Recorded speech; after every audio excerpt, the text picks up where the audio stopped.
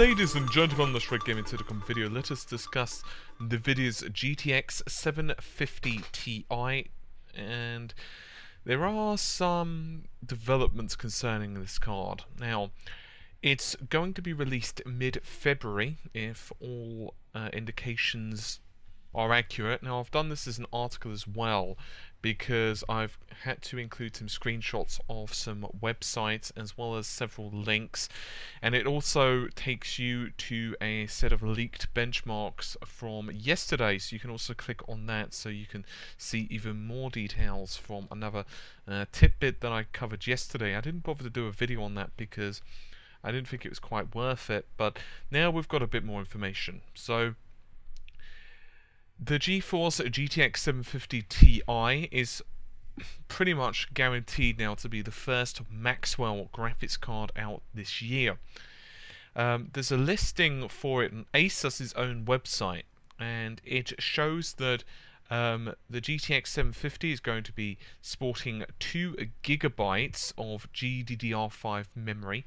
We don't know the rest of the specifications, unfortunately, but as I mentioned, there was a leaked benchmark from, I believe it was China, that popped up. I've grabbed it as well as a link to that website from my website so you can easily backtrack if you wish.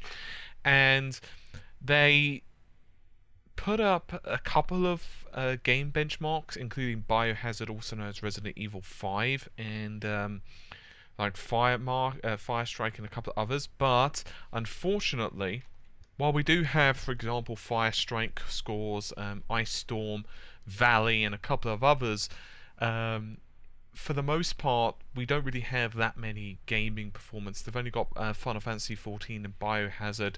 3D Mark Firestrike comes in at just over 4,000 for the GTX 750 Ti, which is actually around 10% lower than the GTX 660, and that seems to be pretty consistent. Scores are going up and down, but it's roughly between 5-6% to maybe 15%, really depending on the game / application that we're discussing. In addition to that, it is pretty much certain right now that Maxwell, at least for now, is only going to be 28 nm. And it's looking like it's not going to be a huge jump in performance, just purely based on these numbers. Hopefully we're wrong, or hopefully the rumors are wrong. Maxwell, it looks like the biggest changes are going to be the ARM CPU processor, as well as unified memory address, which is going to help for, the GPU stuff more than anything. But unfortunately, those functions aren't going to be available for all CPUs. So basically what I'm going to tell you is that, well, it's a good possibility that they're not going to be part of the GTX 750 Ti.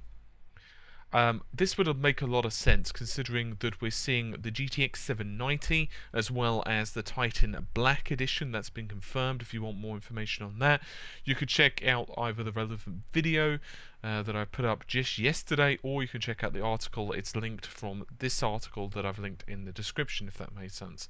And we do have some pretty solid evidence that those cards, those 2 high-end cards, of course, are going to be released some point in February / March as well. But as you would expect, they are not based on the Maxwell architecture. They're still going to be remaining with the Kepler architecture. So anyway, hopefully that's all clear. If not, well, as I said, you can just check the article out, and it's all abundantly clear. And there's also a link, as I said, to the Asus website. Unfortunately, we just don't have the specs yet. But anyway, I'm sure we'll get them soon enough. I'll see you soon. Take care. Bye for now.